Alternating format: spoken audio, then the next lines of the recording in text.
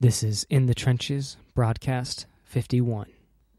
Welcome to In the Trenches, where entrepreneurs, artists, writers, designers, inventors, warriors, and leaders share their stories of doing the hard, creative work that impacts all of our lives. Let the journey inspire you to do something worthwhile, build something bold, and create your life's work. And now, your host, Tom Morkis. Welcome back, everyone, to another broadcast of In the Trenches. Today's guest is Gary Auerbach, who is, get this, the 1995 World Freestyle Frisbee Champion. So, Gary, I'm so excited to have you on the show today to talk about that, how you did that, and what you're doing now in the Frisbee world. So, Gary, thanks for being here. Yeah, thank you for having me on. This is great. Did I get that right? It's Frisbee Freestyle World Champion, correct? Yeah, it can be Frisbee Freestyle or Freestyle Frisbee, either way. Okay, just checking. So tell us a little bit about yourself, and obviously that's going to come up, so I want to hear about that. So yeah, just take us back to being a champion at Frisbee. Well, it was pretty exciting. So, it's going back a little ways now, but in 1995, I was went and competed in the Freestyle Championships. It was called the Freestyle Players Association World Championships in Jacksonville, Florida. And that year, actually, I hadn't competed in 10 years. So in 1985, my last competition was winning the Canadian Championships.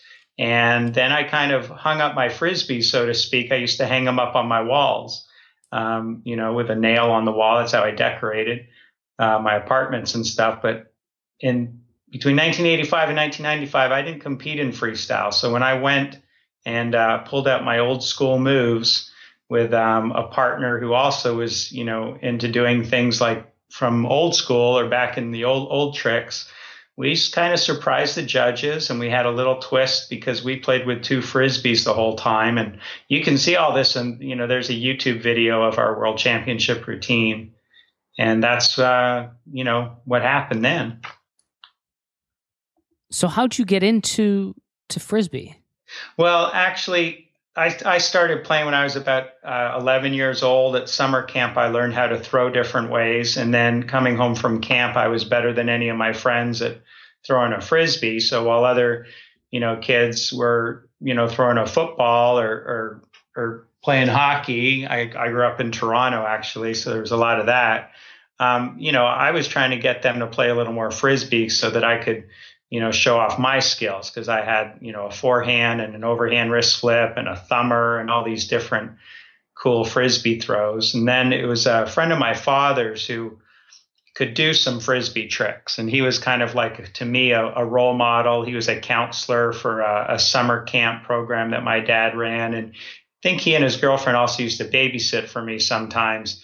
So whenever Randy would come over, he'd have a new trick to show me, and I'd always try to keep up with him. And I got better than him, and then he tried to keep up with me for a little while, and then I kept getting better, and I started, competing with, some of the best first in Canada, and then, the best in the world. So where was the World Championship held? Well, the year I won, Jacksonville, Florida. And the funny thing is, that tournament that year, the weather turned bad and we had to go indoors into a gymnasium. Now, if you think about it, a couple guys from Canada actually benefited from going into the gym. We love to play outdoors also, but the wind game is a little bit different than the no wind game. And we had the advantage because we'd spent many more hours playing indoors, and our routine was really choreographed. I didn't mention that those years in between 85 and 95, I pursued and achieved and, succeeded at being a professional ballet dancer. I actually started dancing at 17 to improve my Frisbee game. And in those years that I wasn't competing, I danced in Germany and South America and here in the United States in the Hartford Ballet. And I just had a sense of choreography. So our routine had a little more choreography than I should say any of the other teams. And not having the wind blowing the Frisbee actually did assist us. So how many people were on the team? Oh, so a freestyle routine is 2 people in pairs, obviously. And then there's another division in competitions of three people called co-op. And we competed with somebody from New York in co-op, but we didn't advance to the, semifinals. But our pairs routine really put us at the top of our pool, which meant when everybody went to the finals, I think there were 9 teams that year in the finals. There are usually 8. We got to play last, which is, I believe, still always a benefit, because what sticks in the judges' minds is, of course, the last thing that they see. And, they kind of acknowledge that you're seeded the top, team. So we did get to play last, and, felt that was an honor too. And we really nailed the routine. Again, it's fun to watch and share with people. But that is up on YouTube. Very cool. So, tell me a little bit more in terms of what do you do after you win the world championship? That's what I asked everybody. I said, so now what happens? I was thinking maybe I'd get a call from, Nike or Adidas or Puma, and become part of a promotional team. The year that we won, the Toronto Raptors were just coming out, or, that was their first year. So we were trying to line up some halftime shows, that type of thing. I mean, it's a great form of entertainment, and you can make it more entertaining, by just using some theatrics and crowd involvement and trick throws and stuff like that, which is popular now, actually. But what I kind of looked at was, well, what could I do with this title? And I kind of say I had nothing to fall back on, so I fell forward. And my whole focus was trying to promote to other young people, or to young people, that there could be, something that they could pursue. And whether it was for fitness or fun or friends, is just a great way to be active. And now I also was playing a lot of ultimate Frisbee and competing in world championships in ultimate Frisbee, which is the team game. So my first inclination was, well, I'm going to go into the schools and teach kids about ultimate Frisbee and some tricks and things like that. And then the teachers started asking me if I could teach the teachers, at their professional development days. So I started a little business going around and to different phys ed teacher conferences all over, Ontario and the United States. And I'd go down to conferences in Florida and visit my grandparents. And so I kept sharing the idea that there's simple things that you can show the kids and make them lifelong Frisbee players. Very cool. So tell me a little bit about, because that's got to be a struggle though. You said, fall forward. I mean, it's not just that simple, is it? Or was it? No, it wasn't that simple, of course. So when I say I fell forward, I took it upon myself. I became a full-time promoter of myself, and I'd, introduce myself to the principals. If I saw a new school that I'd never been to, I'd introduce myself, and I felt like that I had a ticket, just the title of being a world champion, and that I could talk to the kids about what it takes to become a world champion, whether that's, in Frisbee or skating or something else. I knew that it took a lot of discipline and exercise. And I also knew that, to become the best, I was willing to go do something as extreme as ballet classes. And that sometimes that's what people need to do to make them stand out and distinguish them from the other competitors. If you're at liberty to talk or tell us this, I'm curious about this. How much does a world Frisbee champion make from the championship? Oh, well, that was the most embarrassing thing ever. Because when I looked at the check that they gave us, I thought, well, shouldn't there be another zero on there? I think the payout was less than $100. I have to say that's such a rinky-dink payday. Do you know what I'm saying? And we also got a pair of sunglasses and I think a volleyball and a trophy, which is somewhere, it was a ceramic looking Frisbee trophy. It says first place on it. But other than that, I mean, that was not what my winnings. Truthfully, my winnings has been almost 20 years now, and tens, if not 100,000 kids that I've seen or had the opportunity to throw a Frisbee to, or tell them stories about where the Frisbee comes from, or, share, my passion with them has been my payday. And I guess in that way it still goes on, Sure. No. I know. And that's why I'm kind of curious. So, I mean, that happens and it's like so if that's the payday, right? Well, I recognize in the broader scheme of things why that's not, and I'm not bringing that up because that's the focal point. I'm bringing that up, but to for this next question, which is, do people think you were crazy to then lean into this as something that you want to do full time, or in some capacity, something similar, or just lean into the area of Frisbee when there's essentially no money in it, right? Right. Well, you're right. I still believe there's no money in competition in freestyle Frisbee. That's not the case for disc golf. However, but what I was leaning into was not freestyle competition. I guess I went to 3, maybe 4 other world championships since then. But what I did discover was that there was a real market and an opportunity to speak to kids.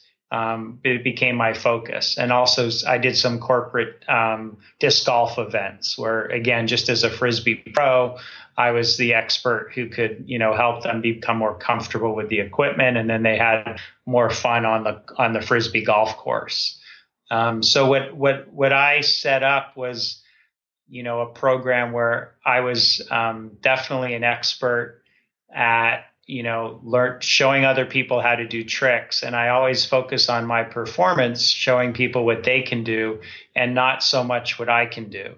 I flatter myself, I guess, by saying that the kids call me Tony Hawk, but with a Frisbee, but I'd really like to meet Tony Hawk, and see if there's a way to work with him and try to teach him some Frisbee tricks. Yeah, that's interesting. So tell me about that first year then. Was this your full-time job trying to do this, to be somebody who, and was the idea primarily like, let's go to schools, or you kind of said about going to shows, I think, right? So tell us a little bit about that process and the evolution of that. Right. That's a good point. I mean, I am remembering back, that was not my intention, was visiting schools. I really thought we had an opportunity to work with some professional sports teams, set up to do things like in commercials even, because Ultimate Frisbee was becoming huge in Toronto. The Toronto Ultimate League was a huge force. And I thought, that we might connect with some marketing directors who wanted to put us in on TV, so I was looking for that kind of payday, to be honest. And while I was doing that, the opportunities came up that I knew teachers. My father was a 4th, 5th grade teacher, so I started to visit his school. That principal told another principal I'd start getting calls, and I quickly realized that I wasn't charging enough money for my program, and that I was starting to get good at it. And so I kept raising my prices, and I was pretty comfortable with that for a while. How long was that transition then? Probably the first year. I was focusing more on trying to get bigger projects and smaller projects. Smaller like school programs were coming in. We also got on TV a lot. Like I think at probably 10 or 15 talk shows and news shows. And this was something that I was just really comfortable with. My freestyle partner at the time kind of backed down from that and, said, no, you go do it, Gary. And, I'm fine just, not being the public side of it. But I really enjoyed it, and I was always able to make the reporters smile and make them look good. So it was a nice story, and then I would share that with other people, and I'd invite the new news crews and the new newspapers out to my school performances, and they were always good photo ops. Yeah. So, and so you started, was it, and is it still primarily or entirely schools, or do you also do other events as well now? Or how does that work? Yeah, well, some of the other things that I've kind of branched into over the years is, I was playing with one Frisbee and then with two Frisbees. I wanted to juggle Frisbees, so I learned how to juggle. I became a pretty proficient juggler and started going to juggling conferences and festivals, also teaching Frisbee skills to jugglers. But then I started doing a juggling program, again, teaching people how to juggle. So I've done that at schools and summer camps and for meetings, little breaks at conferences or special events and picnics. And I'm invited sometimes, to perform, at different festivals or team building events for the local university. I've worked a little bit, when they're starting off with new staff. So been changing into that a little bit. And I'm also looking at the opportunities that I might have speaking to people, again, about, that lifelong skills and passions. What goes into selling that service, especially in the beginning when you're pretty fresh to it, into approaching events or approaching schools and selling your service? How do you do that? Well, I'm an expert at it in that I've been able to do it, but I'm not the expert at it because I still am trying to improve. I think it's always changing, really knowing what the school is looking for. Even now, or in the last couple of years, there's been such a focus on anti-bullying. I've been able to address that and speaking more about, when people find a way to play together, they're going to not be in a position of bullying, or they're not going to be against each other. They're going to be with each other on the same team. A lot of people look at it differently and have had success or, as much or more than me.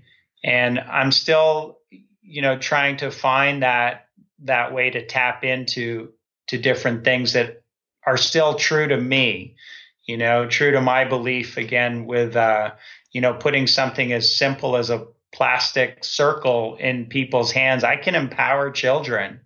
And that's really an amazing thing that I'm sticking with. And the juggling is like that also, actually. Yeah, but I'm particularly curious about this because sure, it's specifically speaking, like I have this maybe service or skill or something like that, and I'm like, okay, I want to. How about schools? So what do I do? How do I approach the school? How do you talk to them? How do you break into that? Especially if it's like, I don't know, like a public school or something like that. Who do you speak to? How do you present it? What do you charge? And how does that process work? Sure. So I've had success by walking right into a school and asking to speak to the principal or phys ed teacher. I've also attended as a vendor, as an exhibitor, principal conferences, PTA conferences, teacher conferences. And what I'm offering is that, I'm a live role model, that the kids really do need to see that role model. What they see on TV and actors and movies and stuff is great, but then there might be a time when some story changes and it's not so great. But I'm willing to come in and be a role model for the kids and talk to them about a number of issues. So approaching the school, it was great to have a brochure. When I started, it was like, websites were really new, but having a web presence is great now. Having videos and, sharing who you are. I haven't had this problem, but of course, you can't go to a school with cigarettes or smelling of cigarettes, there's just, you have to have a pretty clean image to be a performer like that. Yeah. And how about for say professional events? How was that different or, easier, harder? And what was that like? Yeah, well, getting the professional events, sometimes it's an agency that sees me at one event, and then they kind of represent me. So they'll contact me and say, "Oh, we have this company picnic or this big street festival, and will you come in? And how much do you charge for a couple hours?" And it's always interesting because you want to get the most money you can get, but you don't also want to overprice yourself. So there's a fine line, and sometimes you can be honest with an agent and say, "Well, can your client afford this?" And then you have to decide, well, is it worth the added time of traveling and things like that? But it is different than the schools. Interesting. So how do you balance it all then? Because I assume there's a lot of travel involved. There is a lot of travel. I mean, it's nice when you can book a couple of gigs and do one road trip. Like, say, if I'm going away overnight, I'll try to set up 2 or 3 gigs at the same time. But what I also look for are just those networking opportunities, actually, by either tapping into a Chamber of Commerce event in another city, or I'm a member of a Kiwanis club here in Winchester. So sometimes now when I travel, I'll attend a Kiwanis meeting, which is a service club that focuses on doing great things for kids in the area and for the world. So I'll be able to do a job at a school, and I'll be able to visit, a local chamber or a Kiwanis meeting and tell them what I'm doing in their community, which is great networking for me. But I also might be planting seeds for future work there. Interesting. So have you used online marketing at all or built, I mean, I know you have a website, but has that been a lead generator for you? I need it to improve on that. And, so a few years ago, I was doing some Google ads just in a certain area. I was able to, hone into, a geographical area. I couldn't tell if it was working or not. So I guess I wasn't doing it right. I know people have a lot of success with that, and I'm still looking at ways to improve my marketing, to be honest with you. So really then everything you've done to build your platform has been, I guess, direct I don't know what you would call that. Cold calling, direct sales. Like how do you, networking obviously. Yeah. Networking, I've printed tens of thousands of business cards. Being a world champion, I offer to autograph them for kids. I'm really free with those. So handing those out. Letting people, find my website and trying to do that. I've been a guest on a number of podcasts now, and also have been written about by people who want to write stories about people who are finding a way to make a living through play and following their passions. So those are kind of great things, for my audience or for new people to learn about me, to become aware of me. Very cool. Well, we're coming up on time here. Where can people reach out to connect with you? Where can they find you? Tell us a little bit about that. Sure. Well, it's real simple, frisbeeguy.com or Gary at frisbeeguy.com. I'm right there.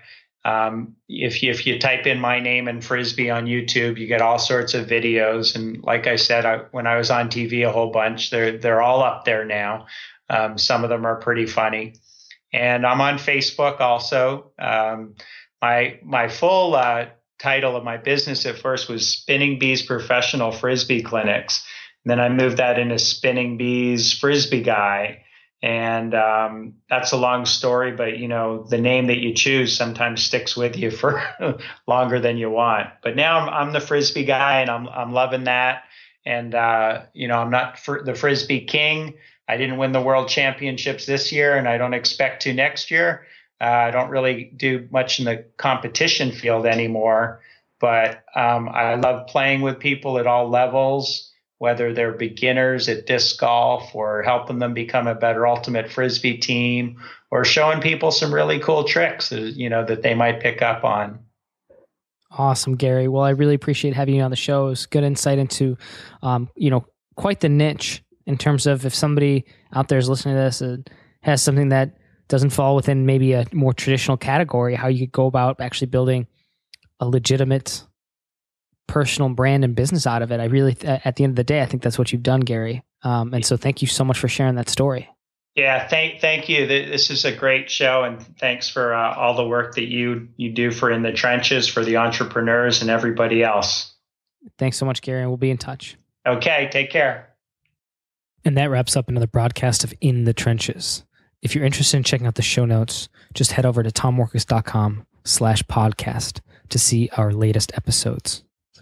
Also, I just wanted to give a quick update to fans and listeners of In the Trenches, and specifically what I'm working on right now. For the past 2 years, I've been publishing books, my own and others, through Insurgent Publishing, my boutique publishing company.